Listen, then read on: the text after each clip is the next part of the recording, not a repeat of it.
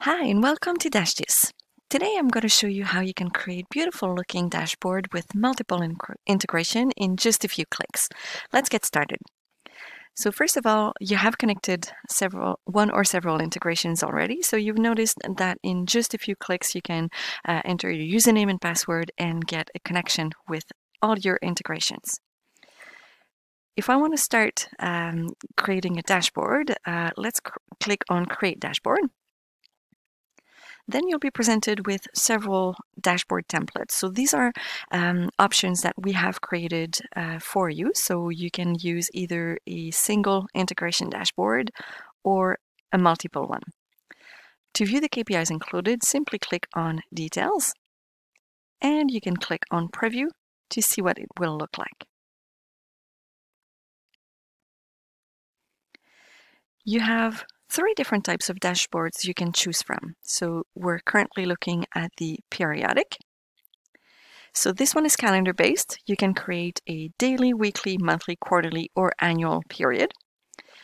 Then you have the campaign dashboards, which will allow you to use custom start and end dates. As the name suggests, mostly used for campaigns, but you can use it to display any kind of custom period.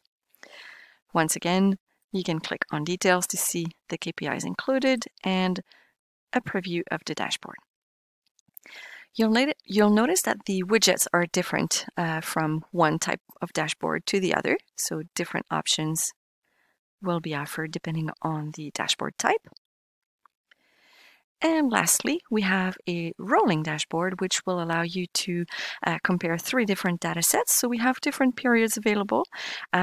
This will be used to monitor a trend. So you can see your KPI, a trend line, absolute values, and fluctuations. And you can also see that within the list.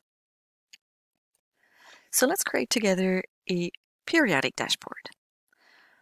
I could actually show you how easy it is to use a preset widget, but that would be too easy. So I'm just going to show you how to create a blank period, which is just as easy as that. So this is my DashThis report. You'll be able to change the language and currency here. The time period for the periodic can be selected here, so you'll have different options. And you can add a password as an option here. At the next step, that's where I'll connect my data sources. So let's get started with a Google Analytics source. I'm going to select my demo account. Then I could select other data sources from this menu simply by clicking on the data source and adding it. So you can connect multiple platforms within the same dashboard. Whenever I'm ready, click Create Dashboard. So I'm presented with a blank dashboard in which I'm going to start building my sections. So first of all, the static widgets are all widgets that will be manually updated. So I can add a comment box to get some insights for the periods, in which I can add some text, images, and clickable URL link. I can also resize this box to make it fit the way I want it. Here I'm also going to add a header. So this will be used to break down your dashboard into sections. So this will be, for example, my overall website performance. And this can also be resized. In the preset widgets, I can also add a CSV, static CSV widget.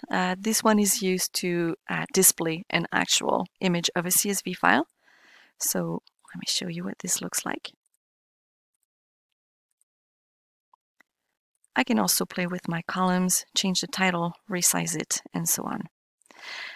In the static widget, you'll also find the editable number. So this is just a square box in which you can modify the title for whatever you'd like, and also the content for any number or even letters if you need to.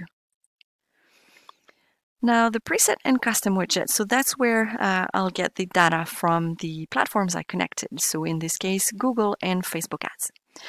Preset widgets are just a few of the KPIs available through the platform. So these are the most popular ones. They're already associated with a type of widget and a KPI. You can view here the definition for each. Just note that if you connected more than one Facebook ads account, the preset widget will automatically aggregate data from all the accounts you connected to this dashboard. If you don't find what you're looking for, you can go from the custom widgets menu where you'll find all the options. So first of all, you'll see all the types of widgets available. You can select the one you need and then select the platform, the integration from which you want the data to be coming from. So in this case, I'll select Google Analytics. If I had connected more than one view for Google Analytics or more than one ad account for Facebook ads, I would have the option to select which one I want to use for this widget, so either all of them or only some of them.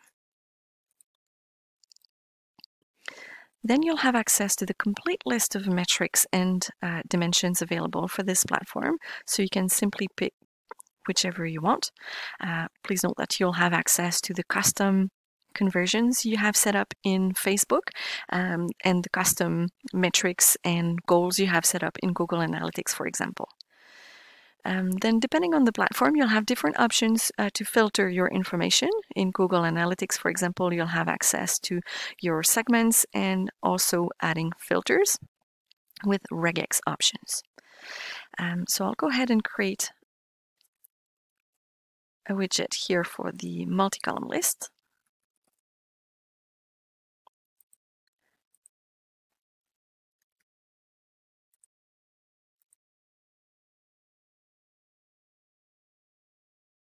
Here we go. So I can also stretch my widget all the way down to the bottom of my results if I want to. So there's no limitation. I could stretch it all the way down. You'll know that there's different options in terms of the visual presentation of my widget. So the data display here can be modified and the options will vary according to the type of widget you've used. Right now I'm showing fluctuations, but I could remove them if I wanted to. I could add a total line at the bottom. I could compare with previous period. In this case, I'm in a monthly, so I'm looking at the previous month or the same period last year. The fluctuations can be absolute value, percentage, compared period value, and I can sort the order depending on what I need. You'll find also a markup option if you need for your custom widgets, and you can also merge different widgets from different platforms as well. So for example, if I had different paid platforms connected to this dashboard, so let's say Facebook ads and LinkedIn ads, I could merge both my custom widgets together to have an aggregate. Now, you see how quick and easy it is to create a complete section. So for example, if I go with the preset widgets, I'll be able to create a whole section in just a few clicks. Then I can segment my data with header to create sections.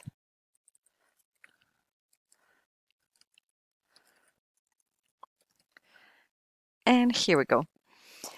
Your client will also see the data dynamically on the trend lines like this, so that makes it a bit more dynamic than the PDF version. However, the option to extract the dashboard in PDF is right here. If you'd rather organize an email to be sent periodically to your client containing the link to access their dashboard, you can do that with the Share by Email option. You can enter one or several email addresses, add a note, you can include a PDF attachment to the email, and you could have it sent, for example, monthly, every third of the month. You can also save your dashboard as a template if you'd like. The option is found here. So for an easy access when you create a new dashboard, you'll see it among your options of preset templates. So you can easily start from one of our preset templates, customize it as you wish, and then save it as your own. You also have the option to clone a dashboard.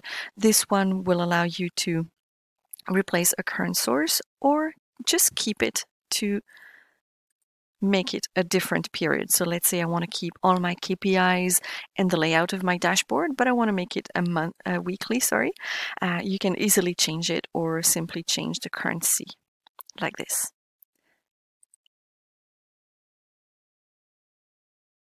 Now, if I go back to this section here, you can easily drag your dashboards into groups and then share the whole content of a group with your client by copying this URL link here.